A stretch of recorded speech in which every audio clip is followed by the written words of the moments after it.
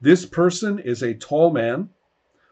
He has extensive cybernetic implants in his head that all trail back behind him like dreadlocks, very long. He has no hair. He's bald and has these dreadlocks, metal dreadlocks, like coming out of his skull. And he also has other implants that at the moment are not very clear. He is wearing, you would think, a business outfit, like an American politician or businessman, but this one has more elaborate clothing, so it almost looks priestly. It's still the business trousers. He is not wearing a priest's cassock, but it has more of a priestly look with two long panels coming down over the shoulders down to his past his waist, and there is very clearly um, a symbol on his high on his chest, and it's a stylized bee, and not the animal, the letter, and he is extremely. I mean, as soon as he appears, everybody kind of does a quick reaction, that he's here. Some people had some very good listening roles, which are still active. And those listening roles instantly pick up that this man's name is Krog. And he is the prime minister. And he is going to scold everybody and very courteously, gesture for Alida to come into the building. She's going to give one last look over her shoulder, which you can see when she's going in, which is kind of this smile, fuck you look to everybody who stopped her. But Krog is looking almost more nervous than anything. I mean, he's kind of no. He's once he does all this, he's like, come on, to bring her in. It was perhaps a little too public. She's sleeping with the prime minister. This. Max. Margaret's gonna ask Nathan, could you sense if there were people with powers? If you can, we can try to sense if there are people with powers inside, and see because if there are people inside with powers, there might be a higher risk for us. But if you check with just your power, we can know how dangerous it is. Because I think it's very important to get in there. But it's a good check if we check with you first, then we might go in. The problem with using power is if anyone detects. Right, but there are powers and there are powers and talents, okay? Talents don't require you to drain the host. And I think everybody should review what their talents can do as opposed to their powers. For example, Nianzu's ability to just leave his body and go walking around in ghostly form, that's not a power. That's a talent. Does that mean also that it's not detectable? I would not say it's not detectable. It is not as obvious as a power. I can detect them. I mean, if you go outside of your body, an esper can detect your body or your spectral body, I think. Well, what it says is you can see Ubis when they are in ghost form. That's true. You can sense the presence of psychics who are remotely viewing your area.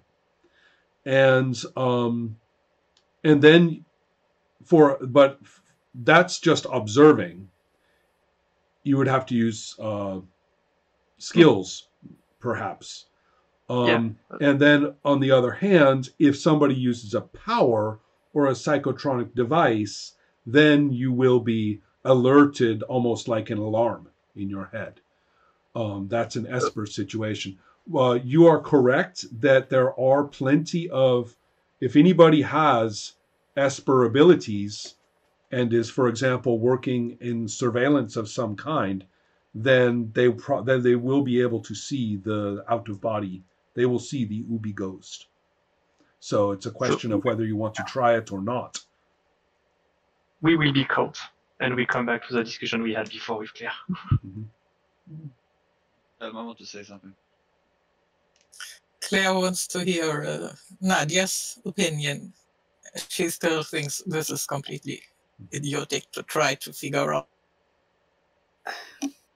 I get the point that if we leave now, they don't know that we know stuff. Yes. So I get that it's kind of maybe not important. We have so much. Now, well, I just one question, like not. Did we see the Prime Minister go out and let her in? Oh yes. So they went back in. Yes. They went back in. So okay. Correct.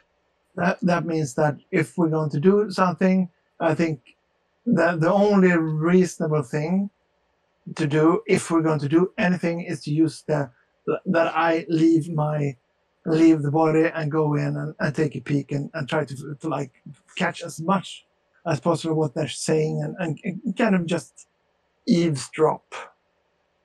That's what I'm thinking. And if I'm detected, I will go back, and then we will go back to that. But then we spoiled this body. We will never be able to use it again. And they will know. They will know we were here. Yes. And then it's too. Believe me, high security Okay, means yeah, that yeah, they can detect everything they want. You're absolutely right.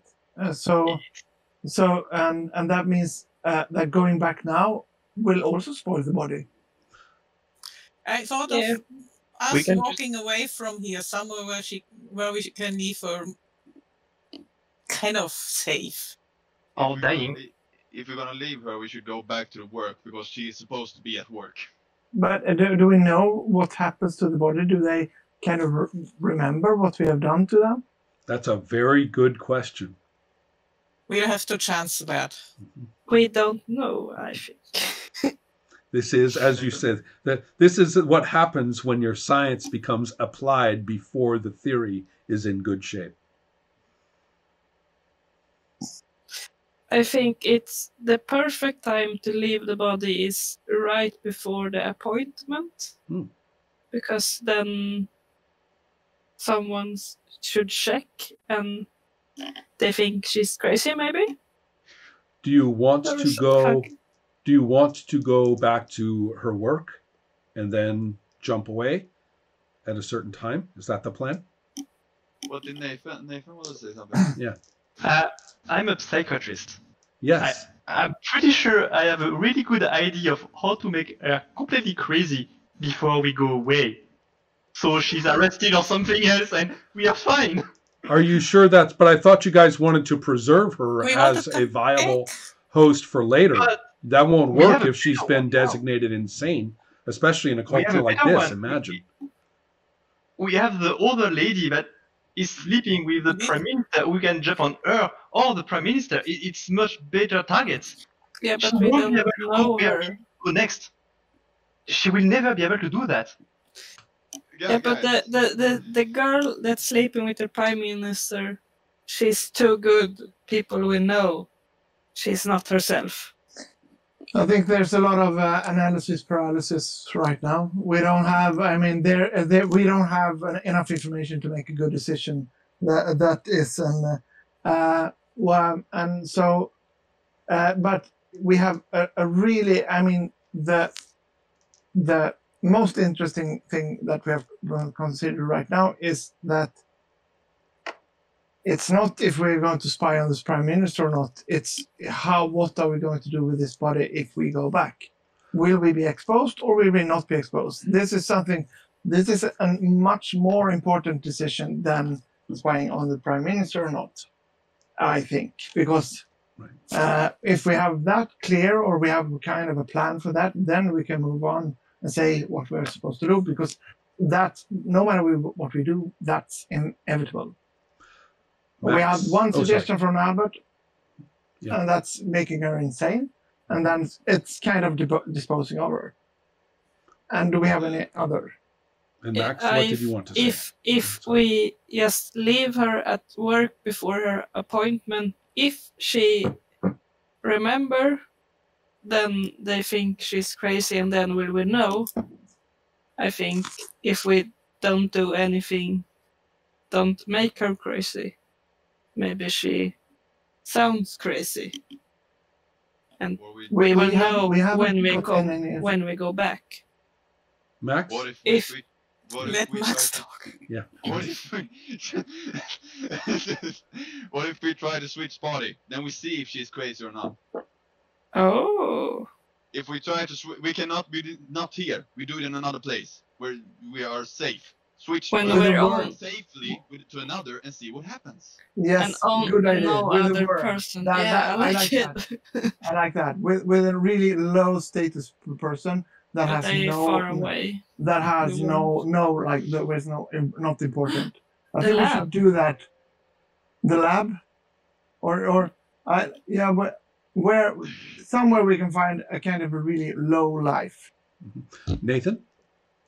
So if anything happens, we can just kill her and see what happens. What a brute! I don't. Aren't you the establishment member? Aren't you the law-abiding citizen of the five of you? No, I'm a psychiatrist that thinks about the good of humanity. All right. Yeah, but the problem is if he switches to a low being, maybe they can't kill her. Yeah. Okay, guys. We might kill her with ours. All right, folks. Let's. Ola is right, or rather, Nyansu is right that we're going to go around forever. So, Helma, last person, and then I'm going to ask Ola what Nyansu does. Yeah. So the plan is to leave her, go into another body, and then leave this place as soon as possible. That's the plan I heard. Yeah. As soon as we know, we leave. Okay. I think that's really for future travel. So what I'm doing now is my plan is to because we are in the most high class area of the whole town, basically. So there's not that much low life here. So we really need to move away from here, a long way from here to come to a place where we can find someone that is a low life. Or well, given your direction finding roles and you're orienting yourselves, I think that's not going to be very hard. And so I want to know kind of what you mean. Let's put it differently. Right now, you're at the top of a hill, and that hill is full of streets and buildings. So if you take the main road out of this area, it will go down the hill, and there are several. It will take a little while before you get to the river, but you will be going past several major government-style buildings, and then you will be into more of a living district. But you will still be on this side of the river on the hill. What I'm specifically looking for is some kind of a shoe polisher. You understand? Someone that is close to me, right? But doing something casual that they probably would be doing. Something similar to that. Okay, yeah. I can tell you exactly. But while I am about to tell you, Helma, what did you want to say? When Yang-Su says shoe polish, and Claire remembers, do we have those shoes with us? We can try to find a shoemaker. Yes. There must be some kind of business district when we go down. Let's try to find it.